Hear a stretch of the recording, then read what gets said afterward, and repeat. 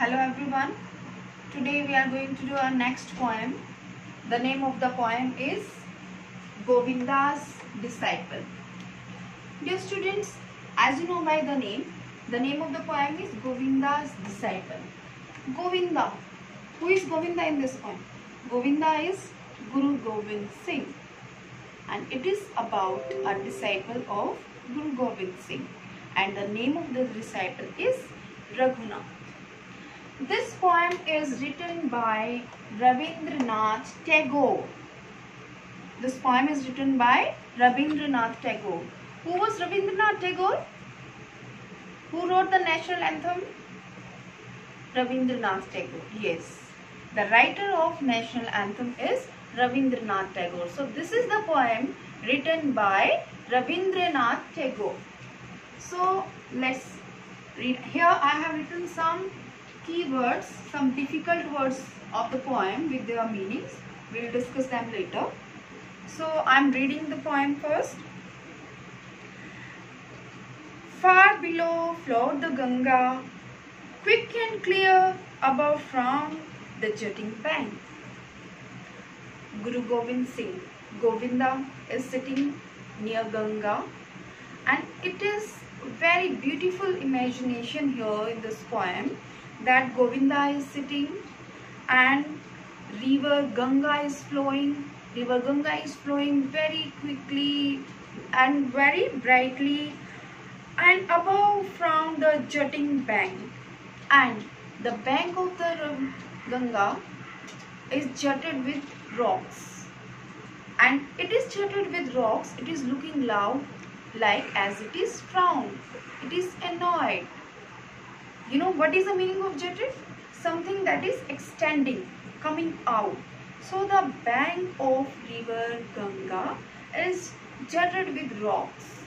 And as it is jutted with rocks, it is looking like as it is annoyed. So Guru Govind Singh, Govinda, is sitting at a very calm place where river Ganga is flowing without any Ganga is flowing, and the bank of the Ganga is jutted with rocks, looking like annoyed. Hills dark with the woods and scarred with the torrents were gathered around. Hills dark with the woods. There are hills around river Ganga, and they are dark with woods. Woods means forest.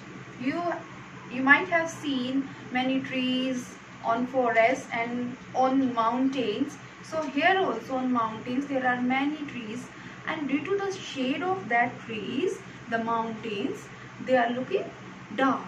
So the hills are looking dark. Hills dark with the woods and scarred.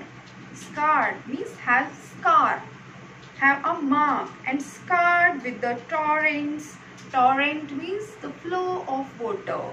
Scarred with the torrents were gathered around. And here the poet is talking about the mountains, the hills that are around river Ganga. They are dark with the woods, and there are scars, there are marks on the hills due to the flow of water. So in these first two lines, the poet shown us a very beautiful imagination where Guru Govind Singh is sitting. And in this poem, the poet is telling us that the materialistic world is not good, but the world that is spiritual. Here Guru Govind Singh is teaching his disciple that in place of materialistic world, spiritual world is good for us. So see the next lines. Govinda, the great teacher. Here Govinda is a great teacher who is teaching to his disciple. Govinda, the great teacher, sat on the rock reading scriptures. Govinda is sitting on a rock and reading scriptures. What is the meaning of scriptures? See, as I had written here first, from this word came in first two lines. What is the meaning of frown? Annoyed or sad. or worried, we can say angry. Next is jutting. Jutting means extending. As I told you in the first two lines, jutting means extending. Now scarred. Scarred means have mark with a scar. Now see next. The word comes scriptures. What are scriptures? The sacred writings. The sacred writings. As what are other scriptures? The sacred writings as are Gita, Ramayana, Mahabharata. These are also scriptures. These are sacred writings. So what is the meaning of scriptures? Sacred writings. So Guru Govind Singh is sitting on a stone, on a very calm place and reading scriptures. When Raghunath, his disciple, proud of his wealth, came and bowed to him and said, I have bought my poor wealth unworthy of thy acceptance. When Raghunath, his disciple, as Guru Govind Singh Govinda is sitting, at the same time his disciple Raghunath came and he had some wealth, some gold with him, and he wanted to give that gold to Govinda to please him.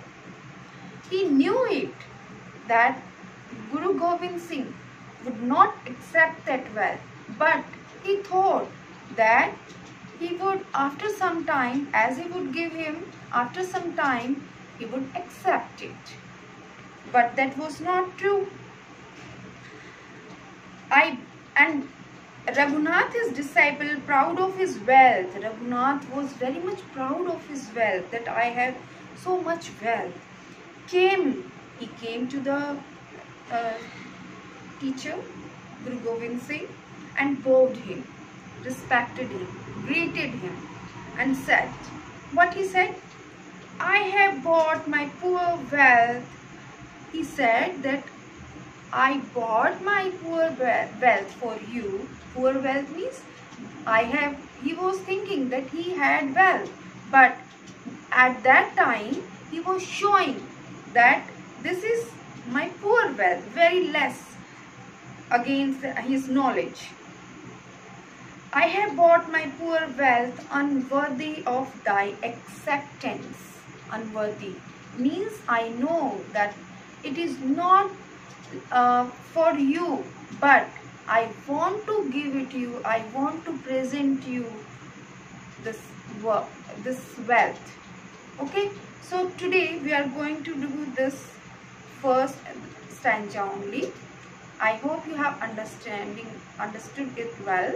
So for tomorrow we are going to do the rest of the poem. Read it properly. Thank you.